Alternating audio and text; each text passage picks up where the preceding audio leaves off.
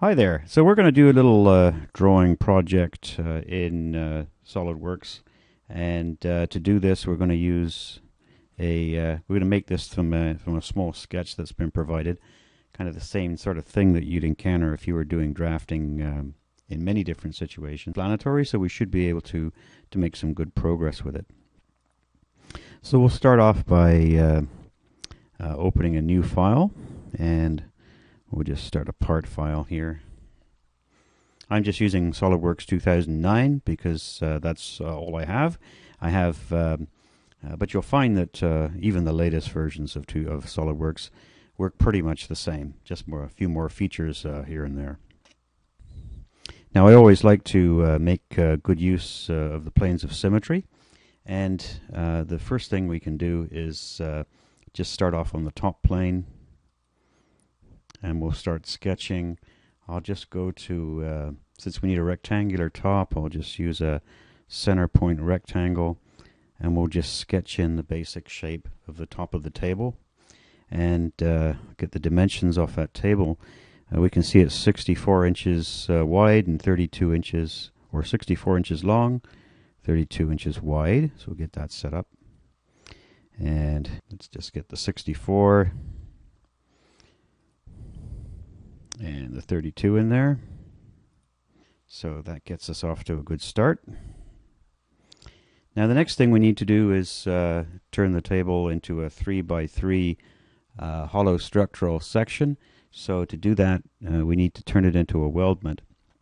And you're going to insert weldments, structural member. And I have the Canadian Institute of Steel Construction library loaded. SolidWorks comes with complete with a whole bunch of different libraries. One for ANSI or American Institute of Steel Construction, CISC, but they all basically work the same way. It's already came up with the square tube for HSS. So I'm just going to look for a 3x3, which is because everything in the Canadian system is going to be metric. We'll just pick the closest thing to it. Thickness, I'm going to choose a 1/4 inch thickness until I find out for sure what the actual thickness is. And just by picking one of the lines in the sketch, the tube gets inserted on the center line. And if I continue picking lines, I can frame out the whole table.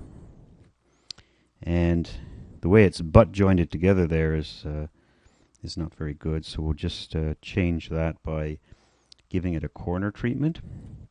Just trying to think how they would probably do it as a welder would probably do it. Most likely would miter the connections together. That seems to be the most common, although it might be a little different.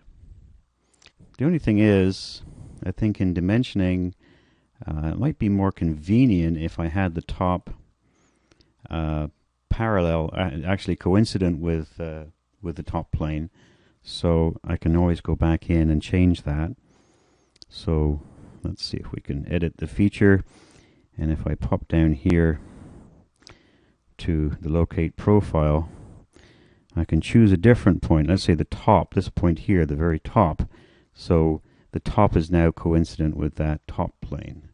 It should make things a little easier to dimension a little later on, and also a little easier in sketching. So there's our tabletop right there.